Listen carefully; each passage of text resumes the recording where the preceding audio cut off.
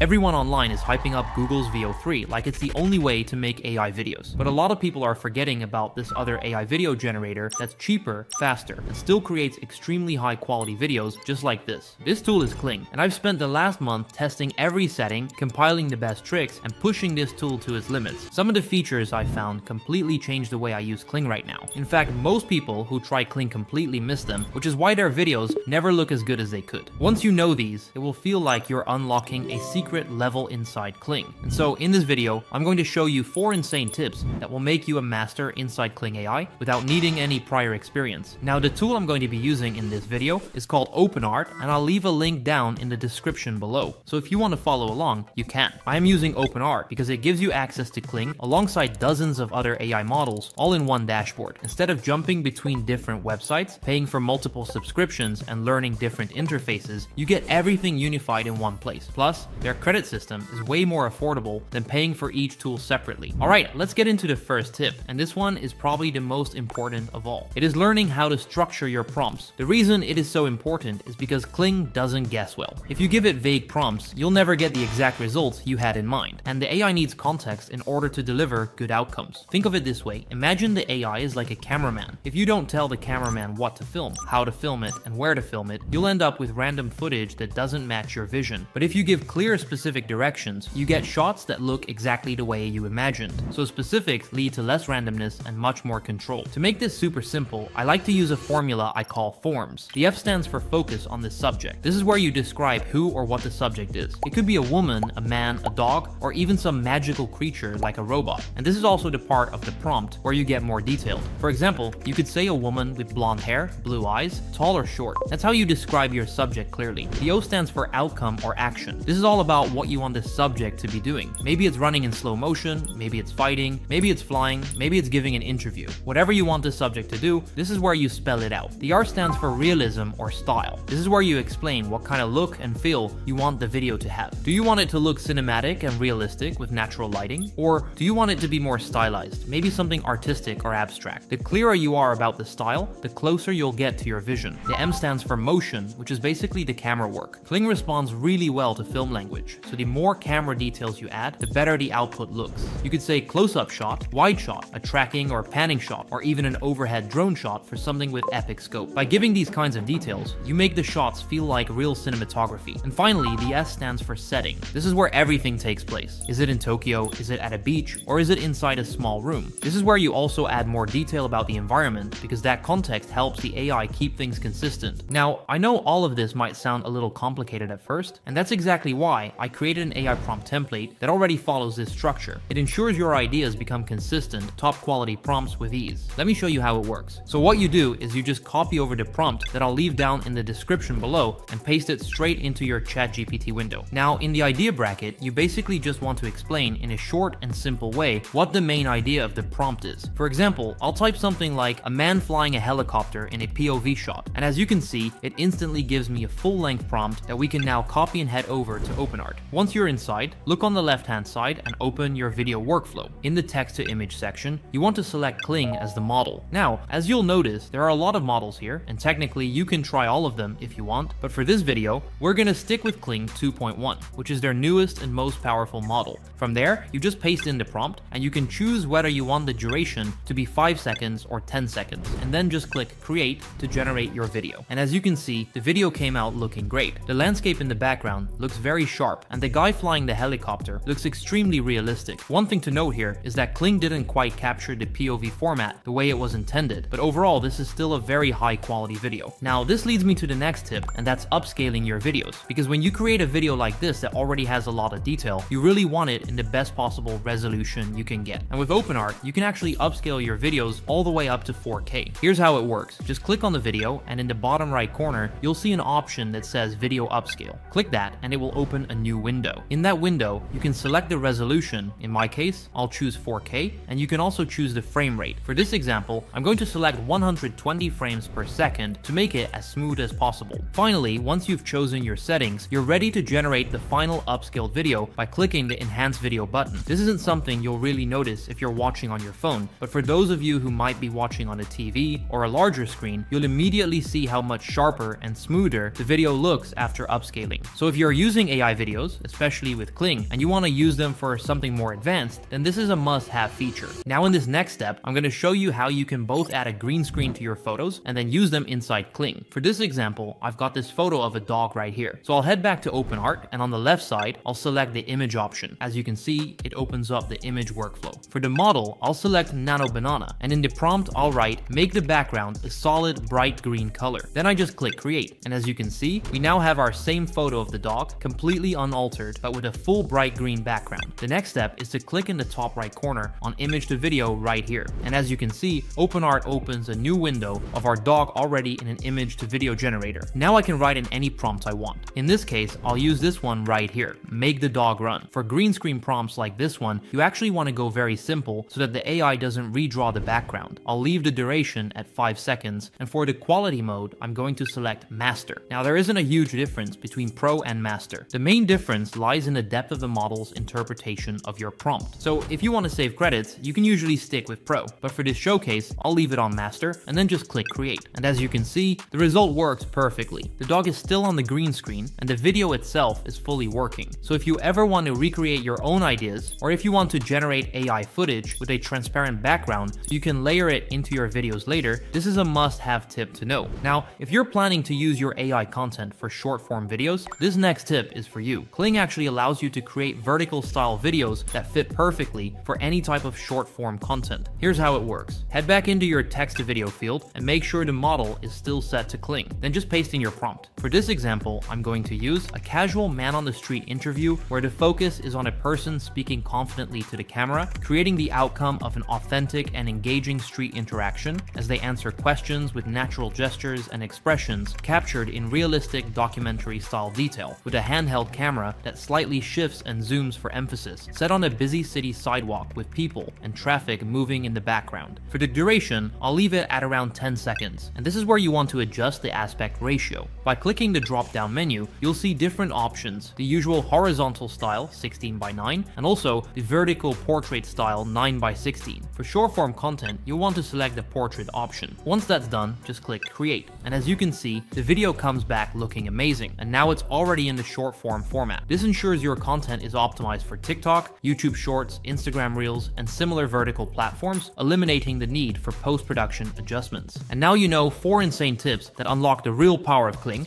and with them, you can start creating professional-looking videos just like the ones we made today. But here's the best part. With OpenArt, you don't have to stop at just Kling. You get one simple platform where all the tools and models work together. No need to learn prompts or jump between apps. So if you're ready to take what you learned today and take it even further, go sign up for OpenArt using my link down in the description. Thanks for watching, and I'll see you in the next one.